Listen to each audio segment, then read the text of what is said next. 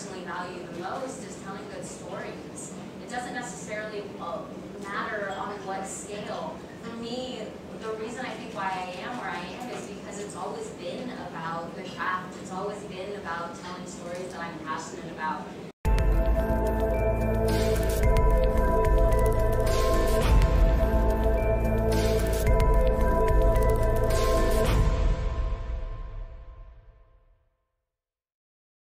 You know what was amazing last night? I spent a lot of time going through your filmography, which is extremely, extremely impressive. I was telling you backstage, I didn't realize that you've worked with, you know, the likes of Nicolas Cage, Selena Gomez, and James Franco, and how is it out there? What do you mean out there? In terms of work, I mean, you know, we are a movie country, we are an entertainment country. Everybody sings in this country. I know. I get to do karaoke this trip either. Okay, I know, I'll be more specific. I mean, your message to girls, boys out there who are eavesdropping in this conversation and have dreams of, you know, getting global.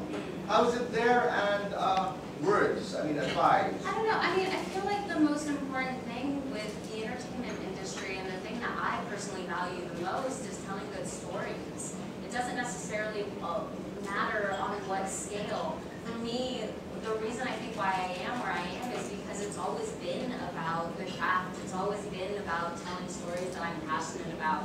If you're trying to get famous, if that's your goal, don't do it with the entertainment industry. Like, go figure out something, but not in film, because it's a really sacred thing. I think that's really important to remember. It's not about fame.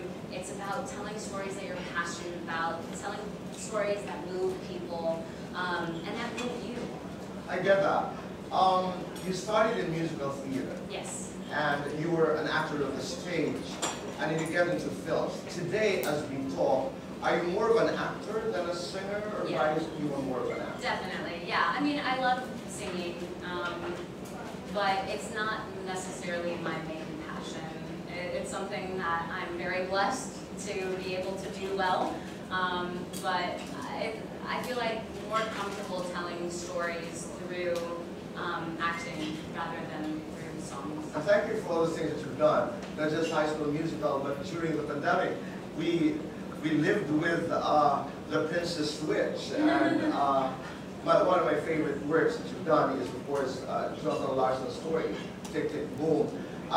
Just this one question. As an actor, Vanessa, what is your process? Oh, man. It's long. I mean, it really depends on, like, what the project is. But most importantly, figuring out your character's journey, what it is the story is trying to convey, and how your character fits into that story, and making sure that you're telling it to the utmost best of your capabilities. Would you be open to working here in the country, doing a film, for example? Yeah, of course. I mean, it would be a wonderful excuse to be here.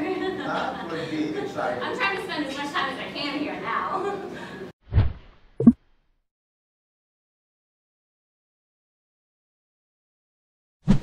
Oh man, I mean, I feel like I love culture. I love things from the past, and I love things that are untouched by the current world that we live in, technology, and everyone's fight to get ahead.